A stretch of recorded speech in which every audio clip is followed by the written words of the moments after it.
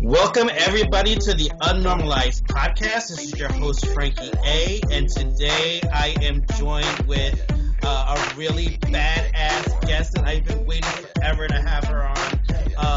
We're joined with Sam McGinn from MTV's Real World San Diego and MTV's The Challenge Battle of the Seasons. So thanks, Sam, for joining us all the way from Virginia, right? Yep, still here. Still here, right? Trying to buckle down and hopefully that pain in the ass Dorian just skips right over you guys. I don't want to see that happen for you guys down in Virginia. I hope not. I actually I'm flying out tomorrow afternoon, so I hopefully will be able to get out and get away from it. So in time, yeah. That actually happened to me a couple of years back. I was in Vegas, and when Hurricane Irene came, and I just kept my ass there. I was like, you know what? I'm not even trying it. I'm not even going to get my ass on the plane. I went right down to the front desk and said, listen, there's a hurricane hitting in Jersey, and what could you do for me? And they said, well, we'll keep you here. So I stayed my ass in Vegas for an extra 3 days. So thank you, Hurricane Irene. Right? That's not a bad deal. Yeah, absolutely. So, Sam, everybody kind of knows you from your time on MTV. But what I like to do here at the UNnormalized podcast is I like to, talk to guests about just life in general. So go back in time for us, put yourself in a time capsule, and tell us who little Sam is growing up in the world and who your family is and all your kind of background that we would want to know about you. So I grew up in two-parent household. They're still married, which nowadays is mind-blowing. Yeah, I know, right? My parents will be, I think it's 34 years next year that they'll be married. Bless them. Yeah, and my dad did 28 years in the Navy, so that's how we ended up in Norfolk. And so you're like a Navy brat. Kind of, but I don't necessarily classify myself as that because I've lived here my whole life. Like a lot of military brats that you hear from, it's mainly, oh, well, I moved here, I moved there. They move every 2 or 4 years, and I luckily was able to graduate with the same kids I started school with. So that's awesome, it's a not normal thing to happen, especially with active duty military. But yeah, I mean, I played soccer since the time literally I could walk. All right. I've got a younger sister. She's 5.5 years younger than me. She just got engaged a couple of weeks ago. Nice. So we've got a date set for next September, so that's super awesome. Nice. You played soccer your whole life, Sam? Yeah, I played up until my senior year of high school when I was too old to play club ball, and I didn't play I didn't play varsity soccer. I played JV, but gotcha. I have a 17-year-old who's a soccer junkie. He's been playing since he's 3, so he's gonna love watching this.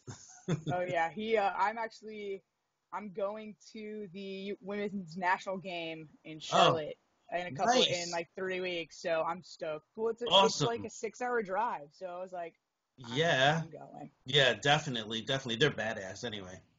Oh yeah, for sure. I got to see a lot of the 99ers play when they did their victory tour. They actually came and played here in Virginia Beach, so that was pretty sweet. Oh, full disclaimer, I know nothing, absolutely nothing about sports. My son is the sports junkie. He's actually played soccer since he was 3. He actually went to the same academy that Cristiano Ronaldo went to, Benfica Academy. But here in the States, here in Jersey, we have one. So he's played, varsity soccer, and he lives, breathes soccer. So he's graduating this year. So hopefully he can fucking kick that ball. Right? Get a scholarship, man. Yes, please. College ain't cheap.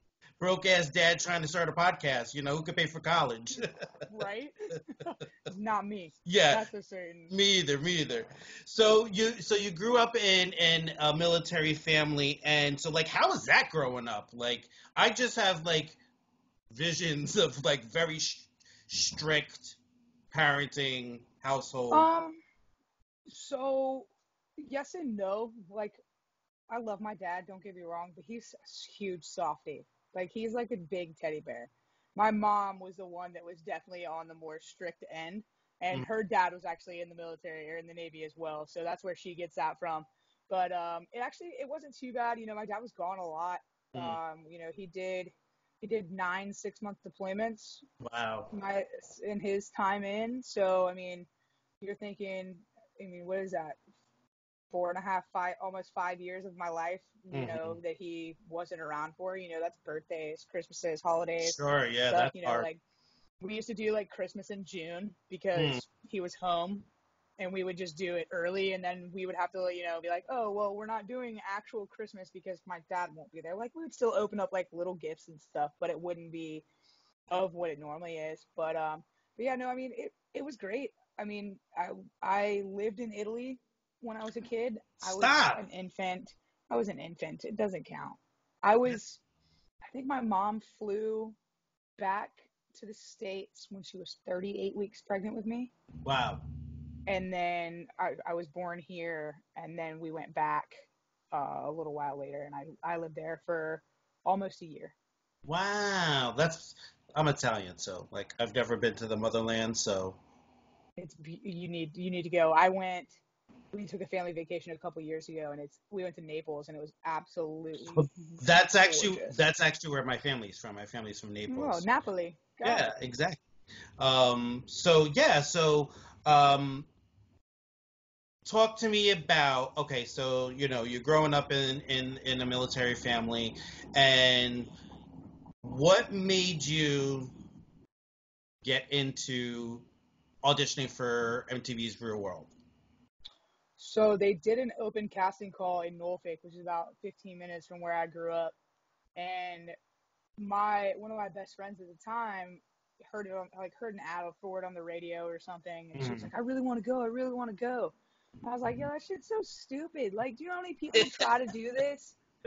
She's like, I know, but I just want to go. And I'm like, all right. So it was like the day before. I was like, hey, are you excited about going tomorrow? And she's like, I'm not going. I'm like, why not? She's like, because nobody will go with me. I don't want to go by myself. And I was like, all right, fine. So I was like, I'll go with you. So we got there at like 6:00 in the morning. The the doors didn't even open until like 11. Wow. I had a cooler. I had Capri Suns, fruit snacks, Gushers, a loaf of bread, peanut butter and jelly. This was before like Bluetooth speakers. You know, we had the one where you had to like plug it in. Like, absolute garbage because it was just like aluminum foil. And we went in and we tried out together, and I ended up we made a pact that day. We were like, all right, just for shits and giggles, if either one of us actually make it onto the show, the other person has to fly the other person out so they can at least like see the house and it's like glory and stuff. And so I tried out in April of 2010, and I was 20. I was turning 21 that November.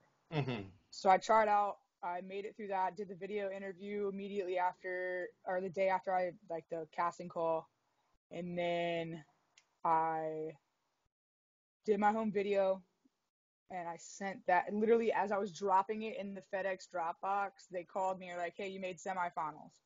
And I'm like, okay. So what does that mean? And they're like, well, you have to drive to Charlotte. We don't pay for it, but you got to get there or else you forfeit. And I'm like, so I wasn't 21. I can't rent a hotel room. Yeah. So I called up my mom, like, yo, I got to go. She's like, oh, I got shit to do this weekend. I called up my dad. My dad's like, I can't. I was like, I'm going to be with your mom. I called my grandma. I was like, Grandma, yo, we got to go to Charlotte. She's like, for what? And I told her, she's like, all right, fine. Oh, so grandma in with the with the save. With the double play at home plate. But like, so we went down. I did that interview, and I was like, all right, well, what now? And they're like, well, you know, we'll call you in a few weeks to let you know if you made finals or not. So it's going to be either way. Any call, it could be whatever. Yeah. So they called me like 2 weeks later. They're like, hey, you made finals. I'm like, okay, bet. Do I have to pay to fly somewhere this time? They're like, no, we're going to fly you out to LA. We'll put you up for a couple of days. You'll do interviews, blah, blah, blah. I'm like, all right, cool. So I go out. Did finals. I actually went to this really huge party the night before I flew to finals. Like, I was drinking up until we got in the car and my friend drove me to the airport. And I was so hungover. I had to take, like, I don't know if you know this, but like for reality television, there's like a personality test that you have to take. Yeah. Like 576 true or false questions. What the fuck? So I'm fucking hungover, sitting in an In-N-Out burger in LA, just like alcohol pouring out of me. And I'm like, yo, can we like go to the hotel? Can I take a nap? No, you got to do this. I'm like, okay. So I do it anyways. So I go through all that and they're like, okay, we'll call you in a few weeks if I fly home. That was in June. So they called me every week or so. They're like, hey, how are you? You know, what are your thoughts on this? Is everything still cool? And I was like, yeah, you know, I was like, what's the timeline? They're like, we're trying to secure a location right now, so just hang out. So they called me in August and they were like, hey, how are you? I'm like, I'm good, you know. And they're like, well, unfortunately, due to some extenuating circumstances, you can't make it this season. And I'm like, what? Meanwhile, my 21st birthday is in November. Mm-hmm. So I'm like, all right. I'm like, well, can you at least tell me where you're going? They're like, no, confidentiality, blah, blah, blah. I'm like, okay, whatever. So a couple weeks go by, probably about a month, and I've started school at this point. And they called again. They're like, hey, how long would it take you to leave? And I'm like, dude, I'm a full-time student. Like, it's past the withdrawal date. Like, I was just going to lose my money because I paid cash for school. I didn't get student loans. So, like, I would have been screwed, you know, $5,000. And I'm just like, eh. So I told them it was like 2 weeks. And like, oh, never mind. And I was like, okay. Because I guess I was an alternate, but I just didn't know I was an alternate. Okay. And then, so I did that. And then, well, they're like, wait, are you 21 yet? And I was like, no. I'm like, oh, never mind. You wouldn't have been able to go anyways. And I'm like, where the fuck? Yeah. Where are they? Where are they that I have to be 21? And then it dawned on me. I was like, they're probably in Vegas because it was the 25th season. Gotcha. Yeah, that makes sense. And in order to live in a casino without pro guardianship, you have to be 21. Be 21, yeah. So time goes on, whatever. It's January. I get home from work super late. I'm watching like the season finale of like Jersey Shore or something. And then it says, stay tuned for a sneak preview of the the 25th anniversary season of The Real World back to Las Vegas. And I'm like, I lost it. I threw shit. I was so mad. Well, so when they called me and they said that I didn't make season 25, they saved a spot in finals for me for the following season. So I didn't have to retry out. Gotcha. And so that's why, so I didn't have to do another tape, video, any other interviews, you know. So they ended up, so when I flew out to finals, and right at the end of my interview, they're like, all right, where do you think you're going? They didn't say, where do you think you might go? They didn't say none of that. They're like, where do you think you're going? So I was like, bet, already made it, in the bag. And so I was like, Sydney, Australia, because I was like, I mean, yeah, exactly. Shoot for the moon. Hell yeah. Star, right? Hell yeah. So they're like a little bit closer. I was like, Hawaii. And they're like, mind you, we're in LA. Yeah. Like a little bit closer. I'm like, I don't know, dude, just tell me. They're like, San Diego. I was like, really? San Diego. I was like, I literally was just there last year on a family vacation. Like, that's all you got for me? And so, but it was dope. And then that was in like May, and that was in probably March or April of the following year, 2011. Gotcha. And I flew out the end of May, moved in first week in June, and was there for 3 months, and we flew home beginning of September. And a lot of people don't realize, Sam, that, you know, we only see, well, for those of us who don't know the process of auditioning for like a reality show, I actually auditioned. I used to be a chef, so I auditioned for a couple of reality shows where I had to do all that kind of stuff, submit videos and all that. And, you get moved on to the next phase and it's another video or it's another process that you have to go through. But what people don't know is that there is this really extensive auditioning process that a person has to go through. It's not like you just meet a producer and the producer's like, yeah, we like what you're about. Let's get you in front of a camera. So thank you for walking us through that process, because when people see like, okay, just it's great, it looks like a lot of fun, there's a lot of hard work that you have to put into getting yourself secured into like the finals and all that kind of stuff. And I can attest to it. I actually made it to the final round of a food challenge kind of show. This is before like the Food Network came out. I'm dating myself, but something similar to that happened. They couldn't get a network to buy, like the production company had everything. It was like a pilot type thing. It was exactly. Like you do the pilot, they send the pilot out to X, Y, and Z big companies, and then if they buy it, it's a show. If not, yeah. Exactly. So it didn't even get that far. I got to the finals, and the producers basically said, we don't have anybody to pick this up, so it wasn't going anywhere. But it was like that whole process. I remember like having like my family videotape me and all that kind of stuff to have to go through the process and send it out and then wait for the phone call to the next process, the next stage. So it's a fucking pain in the ass, Well, and what people don't realize is that like in the process of making those videos, because you're not used to being in front of a camera and you're just it's so awkward. Yes, it's not natural. Even like this. No. Even this is not natural. Like I enjoy talking to people, but being like on camera is not something that, you're naturally it's not an everyday thing. Yeah, exactly. And especially real world has been kind of like the forefather, if you will, for reality television. So it was you guys, the casts of the Real World, that really were kind of immersing themselves in that kind of fishbowl environment. So walk me through this. So you get to the house, and I'm sure you're shitting yourself over the house that you're in. I mean, because we walked up. That house was dope. I remember the San Diego house. That was a dope house. Well, what's crazy is that like from the front, like it's a big house. Don't get me wrong, but from the front, it's just kind of like, okay, this is a big house. Because you can't see the cliff that's behind it, and it's like the ocean view and shit like that. So like we walked in, and I walked in, and it's the whole entire back of the house is all bay window. Like it's all just clear glass. So you walk out, and it's just a pool and a drop off cliff, and it's the Pacific Ocean. And I'm just like, holy shit. And like you walked in on one level, you went down, then you went up to the kitchen, and then there was a roof right out there. Then there was another roof and another roof up top. Holy and shit. And then our bedrooms were actually downstairs. It was a huge, like, split level house. Yeah, it was all like reverse living. Insane. I mean, that was the first time that I had ever lived away from my parents. I had lived with my parents. I never went away to college. I went to community college. So, like, I never lived in a dorm. So I had never lived with anybody. I had never lived without my family.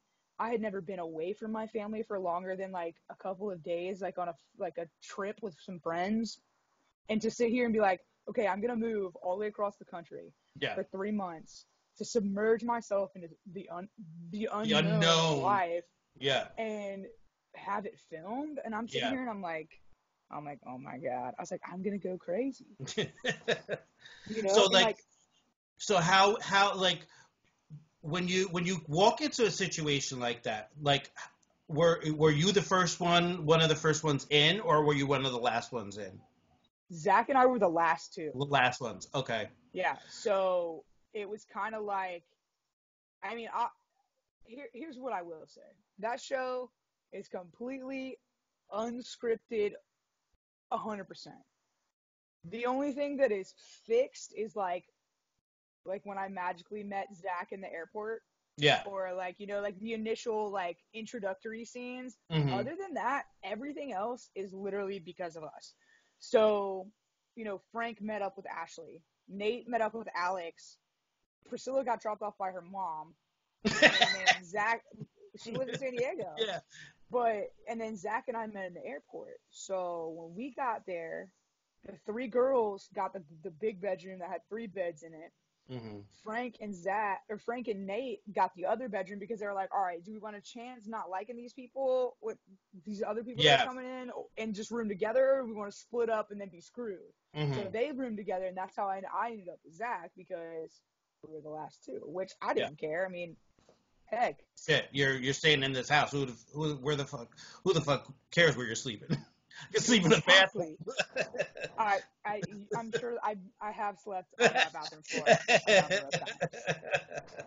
So, you know, is there, you know, you talk about there not being like scripted, which is really refreshing to know, because for people like myself who have watched Real World since season 1, you know, it's good to know that there's authenticity behind it, because there's a lot of reality shows out there now that are doing the whole not scripted thing, and you can kind of tell, you know what I mean? Like, I think there is a genuine authenticity with how MTV they kind of like put together the cast, and it's kind of like organic. You can feel it, you know what I mean? So is it, when you walk in, was there like, are you guys just all fucking going ape shit and crazy because like you're in this nice house? Or is there like instant connections going on there? Like what's the dynamics, you know, in the house? The instant connection that you do get is the initial like, holy shit, we are 7 people of, you know, 50,000 applicants that we got picked. Yeah. So like you automatically have that initial right then and there. And then like the first 24 hours is kind of like, okay, well, I'm going to talk to you. I'm going to talk to you. I'm going to talk to everybody. Everybody gets along within that first, you know, 24 to 72 hours, because you haven't really done anything yet. Yeah. You know, like, you've gone out, you swim in the pool, you've done those types of things. But then again, it's just like, you're still new. Yeah. But then once you're like, you see everybody's habits, and, you know, like, you figure out who's dirty, who's not, who's, you know, who's loud, who's not loud, who snores, who walks around naked, you know, shit like that. You know? Yeah. Everybody's true colors and personalities start coming out. Yep, exactly. So, what is like, how is the experience of, now, I know that you've told this story probably a million times, but you actually came out on the show, or prior to the show? No. I came out fall of 2007. Oh, okay. So then I had been out. Yeah, I had been out for quite some time.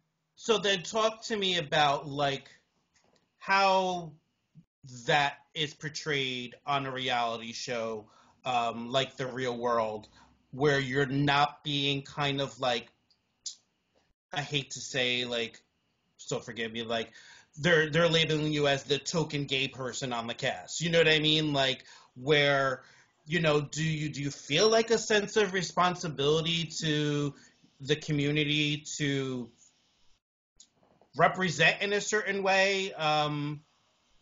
You know, how is kind of. You know what I mean?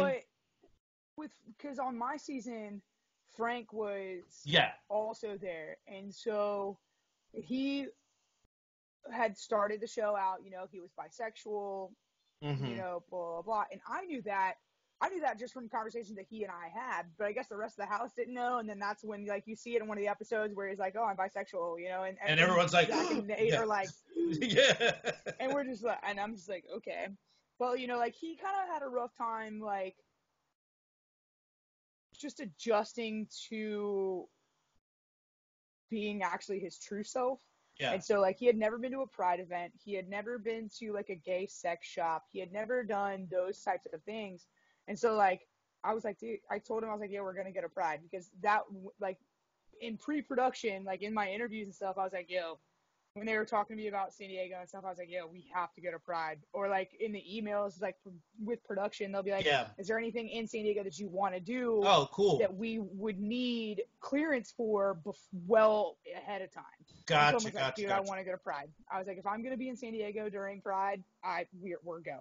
Yeah, yeah. And so Pride is the shit. Told Frank, oh my God. Well, San Diego is one of the biggest in the States. My sister-in-law actually lives in San Diego, so I've never been, but you know, I've heard of the Pride events. They're like insane. So shit starts on like Tuesday. Yeah. It goes all the way to Sunday. Like, it's crazy. But he had never done anything like that. Yeah. No matter the spectrum, you know? And so I was like, yeah, we're going to go do this. So I took him to his first Pride, and I kind of just helped him work through his emotions and, you know, and things like that. It was, like, super cool. So, like, but at the same time, I knew that I kind of had a very unique niche to be able to represent for the lesbians, as well as showing, you know, these other, you know, small town, small-headed people that it's okay. You know, if you can accept me, you can accept him. Exactly. There's no difference. And that's what's awesome about something like that. And I talk to people a lot about, you know, doing stuff that's outside of the box. That's kind of like the whole premise of the show, besides pop culture, is talking to people that kind of do things outside of the box, and it gives them a platform to have a voice. And, you know, besides Frank having somebody in the house that can kind of walk him through, you know, being more comfortable with himself and getting into the community and embracing the community, it gives, you know, like you said, it reaches the small town America who has a very skewed perception of what it's like to be other than themselves. So, you know, I'm sure that comes with a lot of pressure, though. You know, having to feel like, especially, not only, you know, it's one thing to be like a radio personality or something like that, but you're being filmed. Every single fucking thing that you're doing is being filmed. Dude, and every moment of every day. Yeah. So, you know, I commend you, because that's not necessarily an easy thing to do, you know, and to represent the way that you have for the LGBTQ community is pretty commendable. So thank you for that. You know, I'm very connected to the community. I have friends and family who are in the community. So when I see somebody that kind of has a tremendous amount of pride for their community, it's something that, you know, I respect gratefully. So. Oh, I appreciate that. Thank you. Oh, no problem, no problem. So you do the show, and you come out of the show. Do you take away those relationships with you when you leave? I mean, because it is a unique situation that you guys are kind of like, it's the seven of you, a bunch of production people, but ultimately when you got, it's about you guys, you know. Right. So do you take those relationships with you, or is it kind of like, peace out, you know, I'll see you on a reunion show, or, you know, when we bump into each other at an MTV event or something like that? You kind of, once you spend 3 months with somebody, with some people, you know, you literally have the ability to, hold on real quick. I'm going to turn this light on out here real quick, because it's starting to get dark. You got it. Whoa. Let's see if that works. And then I can flip around if need be. That Labor Day, even though it's not daylight savings time. What the fuck? It's like school started, and they were like... And then the fucking turn off the lights. I live on the beach, exactly. So it's like, I don't know what the fuck is going on right now. It's like dark here, you know, and normally it's like there was like no progression of anything. So right. So but like once you spent those 3 months with those people, you know, you get to pick and choose what you take away from it. And really, at the end of the day, regardless of the situation, you know, like we on the show, we had what we called the crab circle, and it was literally everybody but Zach and Ashley, because they just shoved their heads up each other's asses, and they did their own thing while the five of us had the time of our life. Yeah. And like, so Frank, Priscilla, Alex, and Nate, the five, and myself, the five of us actually stayed in contact for a while. Frank moved to LA and stayed in contact with Alex quite a bit. Priscilla was in San Diego, so they stayed in contact quite a bit. You know, I didn't really talk to Zach or Ashley much until the reunion, and then, you know, of course, the challenge happened, and Zach and I and Frank had our misunderstandings throughout that. But I mean, now, I mean, I hadn't seen Frank since the challenge reunion, and he and I actually went to Priscilla's wedding in May. Oh, this May. This May, yeah. Oh, okay. That must have been. So I mean, that's what 8 years later. 8 years, yeah. That's a long time. A long time. And so like he and I, that was the first time we had seen each other since this challenge reunion, and you know, that wasn't a pretty sight. Yeah. But it was nice. It was cool, you know. And like, I talked to Nate. I'm actually gonna go when I go to the soccer game in Charlotte. My dad and I are gonna stay with Nate. Oh, very cool. Very cool. Yeah. So it's almost like you build like, I mean, even in families, I mean, I don't have to tell you, families fight. Families, you know, they fight, they make up. I mean, it's just like an extended family. I mean, you guys were close, and you know, put that whole fishbowl on top of it, it can make for, you know, some really fucked up shit to go down. But, you know, it's great to know, because you guys had such chemistry together, you and Frank. So it's great to hear that, you know, after all these years, that you can put that kind of stuff behind you. I mean, and you guys were like young, you know what I mean? Ours was a very weird setup, because we started our show, and our preview started airing while we were still filming. So like, I think our show premiered like the 19th of September or something like that. And I got home from filming September 9th. Like, it was a pretty quick turnaround. So literally, like, I was home, and then like 2 weeks later, I flew back to LA to do the after shows. And like, what they'll do is they'll do 2 after shows each time we go out. Like, you have to bring an assload of clothes, because then you have to change so it looks like it's a different day. Yeah. And then so like, I think we did 4 after shows. Okay. And then the reunion's actually in New York. Oh, okay. And then that was beginning of December. Gotcha. So a couple months, you know, goes by.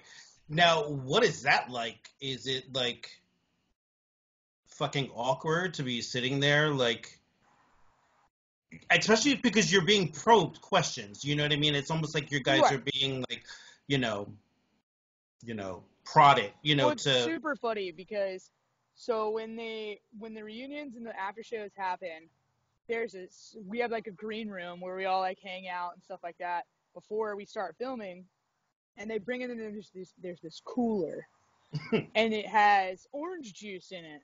And the orange juice with the X on it may or may not have alcohol in it. And that's what they tell us, because like, they can't really be like, hey, you have to, they can't force us to drink. Yeah, like, yeah. It definitely makes it a lot easier to be able to like, sit, open up and unwind. Yeah. Exactly. So we did that. But I mean, it really wasn't bad. I mean, no, I mean, it definitely, editing is what really gets it. Sure. Yeah, and absolutely.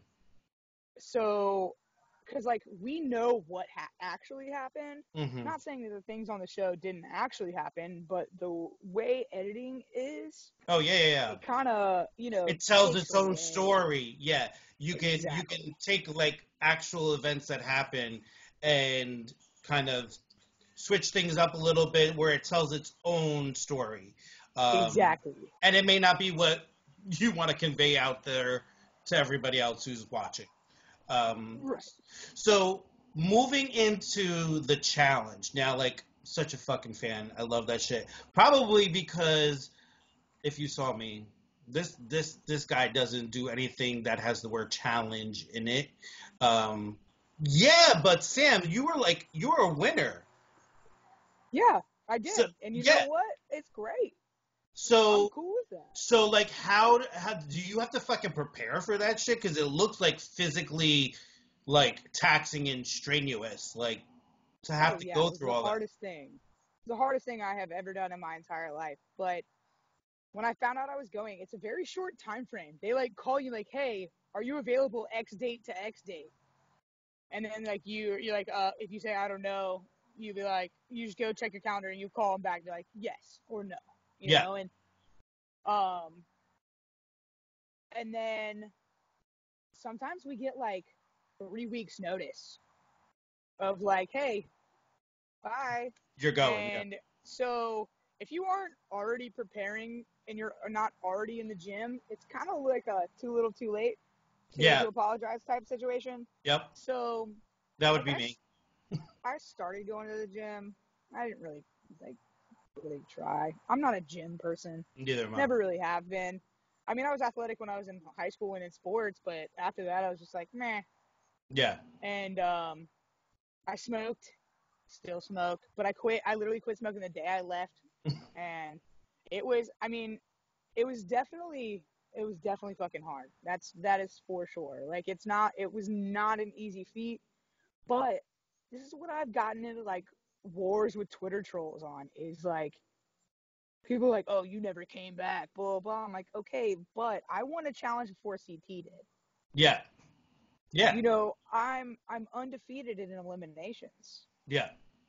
So technically, I have a perfect record. Yeah, so technically, why would you want to fuck that up? You know, like, I would go out on a good note too. Like, I mean, if go out as a badass, and like, now you raise the bar and everybody has to now kind of meet your standards of how to win a challenge. So like, that must be like an awesome kind of thing to have as an experience. Now, where was your challenge film? Turkey. Ours was in Turkey and Jesus. Namibia. So they actually went to the same house a couple seasons later. Yeah, I remember that. Yeah. It was literally the same exact house. They switched up the rooms a little bit in the gym. The gym in the new one was actually where our bedroom was at the time. But it just, I thought I was going to do another one. I got actually called for Rivals 2 to be on there with Marie, and then Marie had a conflict and she wasn't able to do it. That's why I wasn't going. Gotcha. And then I was supposed to be on the challenge Invasion of the Champions. Mm-hmm. And something happened, and I ended up being an alternate, and then I didn't get called up, and I was like, whatever, I don't really care. But like, now where I'm at in my life, like, I'll be 30 on Thanksgiving. Mm-hmm. There's a lot of things in my life that I would like to do, and that's just not one of them. It's extremely mentally and emotionally taxing. Like, I mean, I don't remember who. I think Jordan was talking about it. And it's like, you literally, like, when you come home, it's like you come home from, like, prison. Like, you have to readjust to real life. And, like, you have to readjust to people not wanting to fucking stab you in the back because of some random fucking thing. Yeah. And I can imagine. And then you're, like you said, you're in that fishbowl, and then you come out, and it's just not the way that life is outside of, an MTV house. But, I mean, the beauty of it is, like, you got to, like, do this phenomenal traveling and then fucking walk away with cash, like money, like that's. I mean, come on now, Sam. I'm in. I'm not mad about it. That's for certain. Yeah, and I can see why, you want to move on to other things, which, brings me to my next thing. Like, what has Sam got going? Like, where do you go after doing that type of experience? I know travel is a big thing for you. Yeah, so I did quite a few appearances after the challenge and after the real world. They flew me to a bunch of different cities. They flew me to Ottawa, Canada for something. Like, it was like it was sweet. But after that, after the real world, I started dating a girl, and I was with her for like 4.5 years. We were engaged. Things happened. We went our separate ways. But I really just went back to my normal life. I never used the real world of the challenge as a platform to launch anything, which a lot of people do. Yeah. Hold on a second. I'm going to awkwardly move this bottle without it. There we go. Is that better or worse? Yep. No, you're good. Okay. So, but like after the shows, like I was with that girl for a while, and like I said, we went our separate ways, and it's in the cards that I have now, it's just not feasible. You have to take anywhere. You have to let your job know that, oh, I might be gone for 8 weeks, but I could be only gone a week. Can you hold my job for me? Yeah. Nobody with a career is going to be doing that. Yeah, exactly. And that's where I'm at now. I've got a great job. I work for a great company. They're very super inclusive. They've got, they're accepting of everything. Literally, like during June, because it's Pride Month, on our like corporate screensavers, there was like all the LGBT flags and stuff. Like, that's awesome. Pride Month and stuff like that, and like it's super awesome. I make great money. I don't have a college degree, but I'm happy with what I do. What do you? Can you tell me what you do, Sam? You don't have to tell me who you work for. I work for Medicaid. You work for Medicaid? Yeah, I work in Medicaid. Mm-hmm. Get out of here. Okay. Well, I'm a social worker by trade, so I deal with Medicaid. So you're right in potato. Yes. And basically everybody that I work with is probably on Medicaid. So, but yeah. So, well, that's great. I mean, like, you get to a certain point in life, Sam, and I haven't been through the experience, nowhere near where you have, but you get to a certain point in life where, you kind of reevaluate the things that are important to you, and it doesn't always have to be the fame, all that kind of, leads into other things. Everybody's journey is, and this is what I tell people I work with all the time, is everybody's journey is their own, and you were able to do something outside of the box where maybe like a normal person, well, I hate to use the word normal, I shouldn't use the word normal, but a person who your average everyday person doesn't get the opportunities that I was handed. Yes, exactly. And the experience alone is what changes the trajectory of who you are as a person. You know what I mean? Like, you were probably forever shaped and formed because of those experiences, and because they were so unique. Not everybody has that situation happen to them.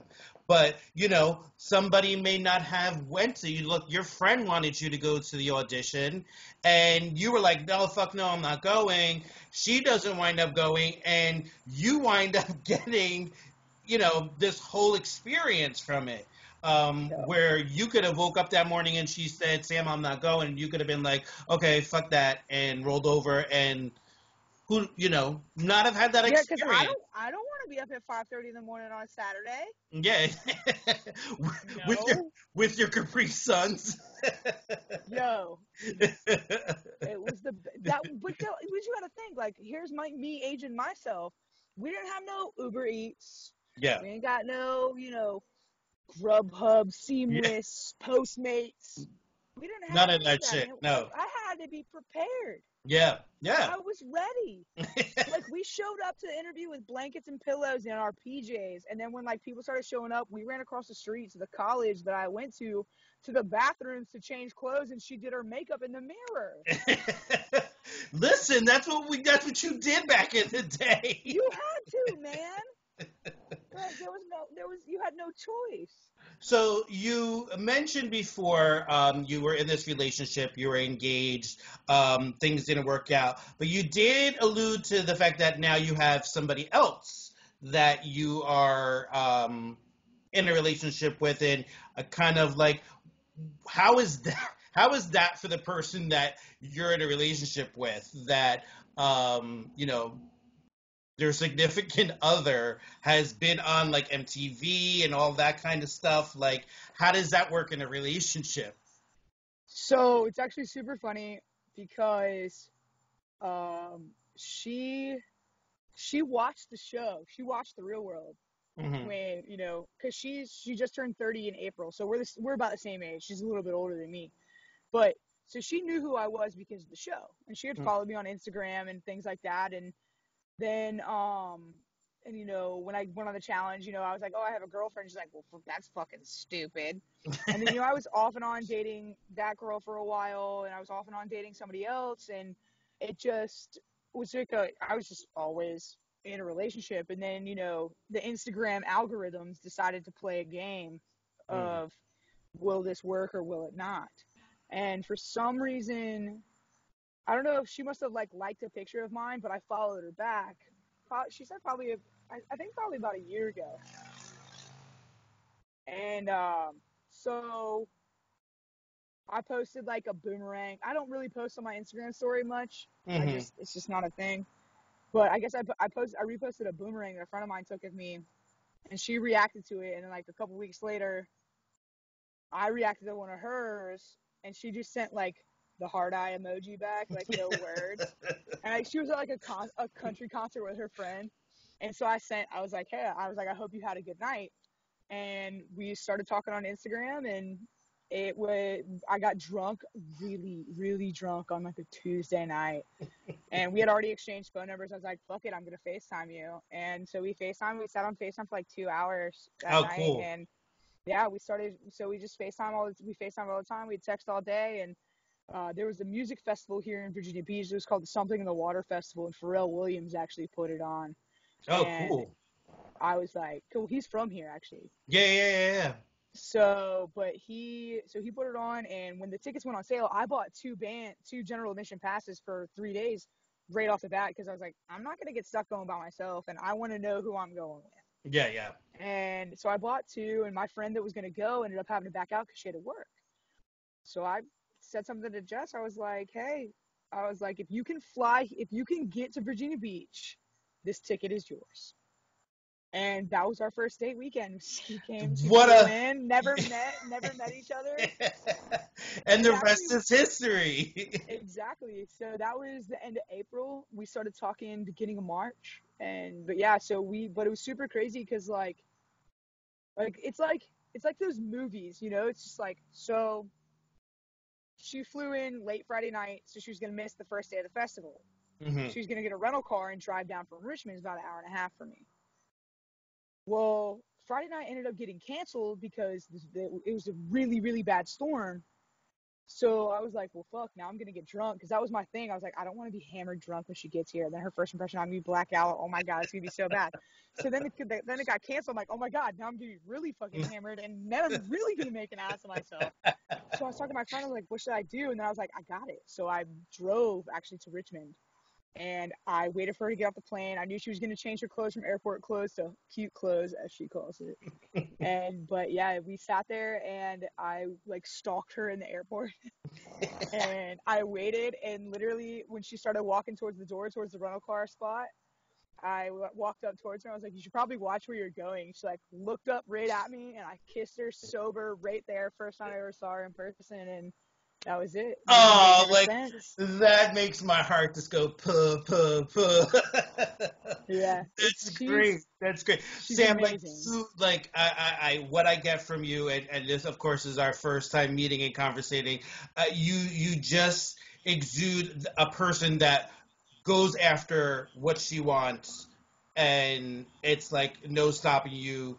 And why should the relationship be any different? Yeah.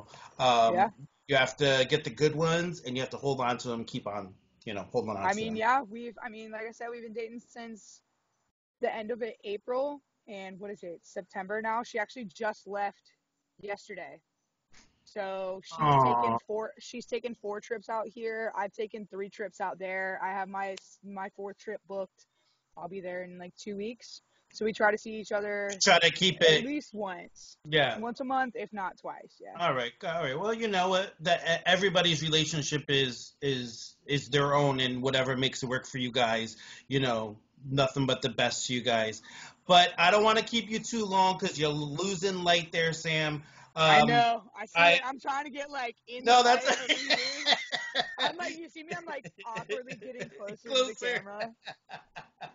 Well, listen, Sam. Anytime you are in New Jersey and you want to come see a little piece of the Jersey Shore, reach out to me, and I will give you the VIP treatment and take you where you need to see outside of what you see. Have you ever been to the Jersey Shore? No, I actually haven't. I think the only places in Jersey that I've been is like Newark Airport, and Hoboken.